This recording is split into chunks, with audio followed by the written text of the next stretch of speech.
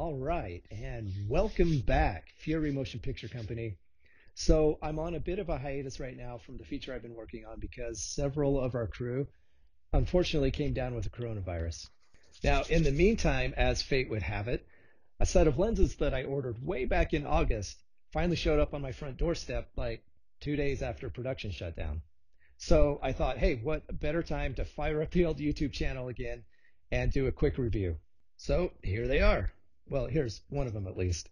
So this is a vintage Russian stills lens that has been rehoused by a company called Ironglass Adapters. Inside this beautiful, newly engineered body are the optical guts of a cult classic lens called the Helios 442. Now, I personally had never heard of a Helios before my friend suggested that I check out Ironglass, but it turns out they're like one of the most mass-produced and popular lenses of its time. I'm not going to go into the full history, but from what I understand, the original Helios, mechanically speaking, was a nightmare. The lens mount would come unscrewed whenever you pulled focus. So the paradox is, inside that garbage can of a body of the original Helios lies this beautiful combination of glass and coatings that just render stunning images. Now, besides the Helios, Ironglass has actually rehoused a few other vintage Russian stills lenses. So now you can build a set that more or less matches in color and feel so that the Helios basically doesn't just become a one-off specialty lens. All right, so I got their 4-lens set, which consists of the 58mm Helios, of course. I also have the 28mm, which is a rehoused version of the Mir 10A. It's engraved right here on the barrel in case you forget.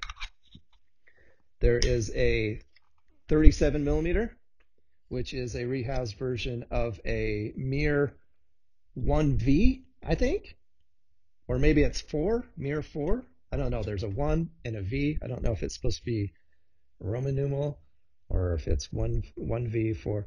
I don't know. The Mir 37mm.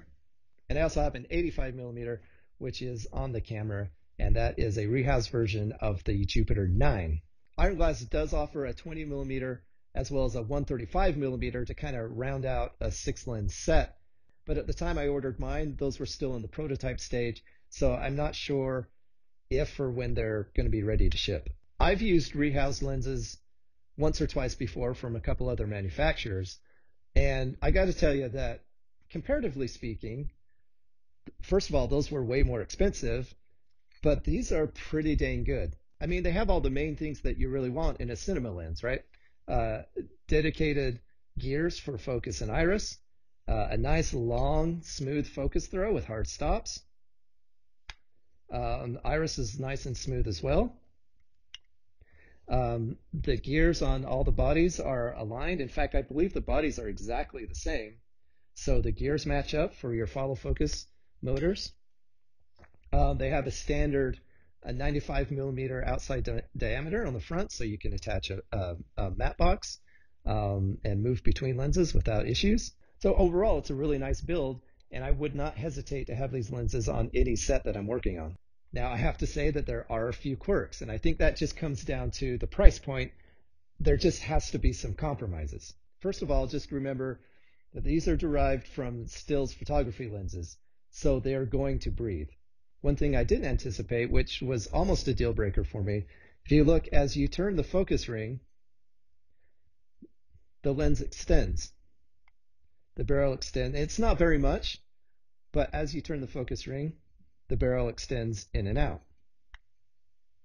Now, that may or may not be a problem for you. I use a clamp-on matte box most of the time. So as I clamp on my matte box and I pull focus, the matte box just moves in and out with the lens. So it's not really a big deal. If you're using a matte box that's mounted on rods, for example, that might start to become an issue for you.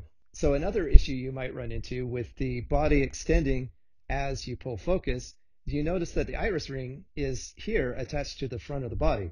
So when you're pulling focus, that iris ring is going to move in and out.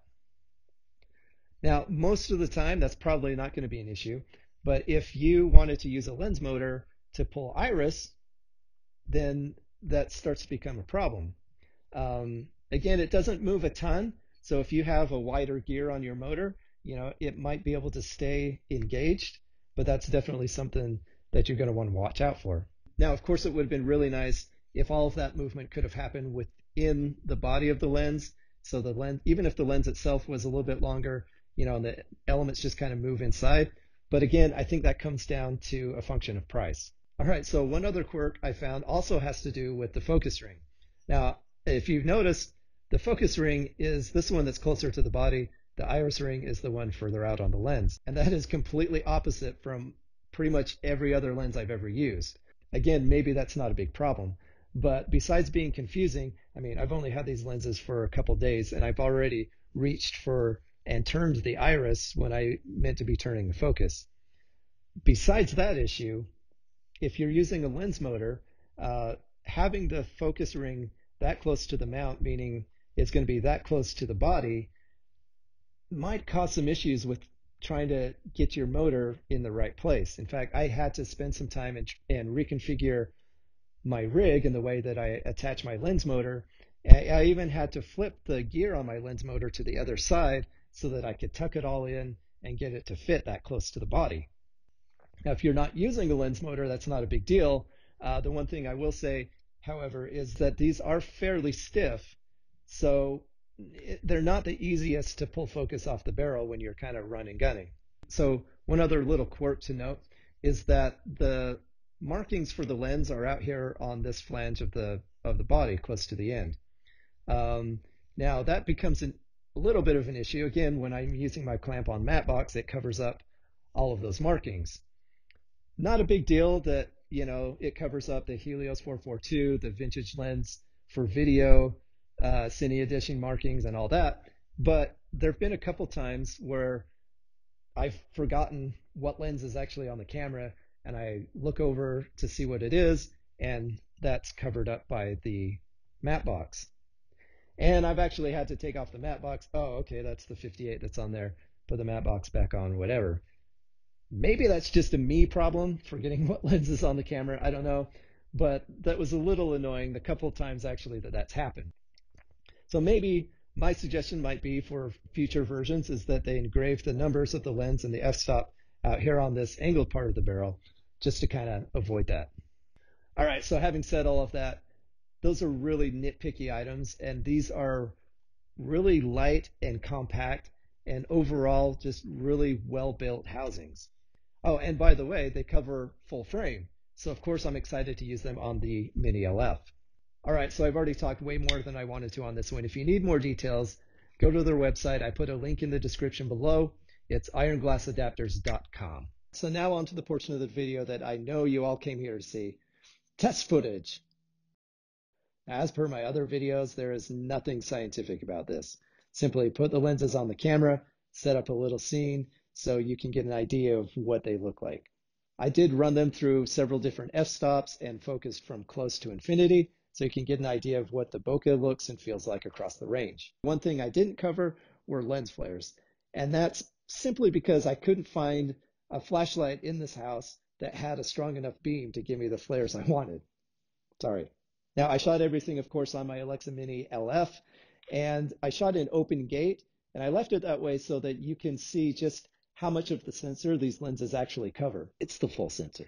Now, if you really want to see the flares, or just how these lenses perform in the field generally, I'll be posting a video soon where I took my 2 kids and my dog literally to a field. I will say this, though, these lenses do flare like crazy. They're beautiful, and I love it. Just make sure that you're subscribed to this channel so you don't miss out. Okay, that's it for me. Thanks for watching, and here we go.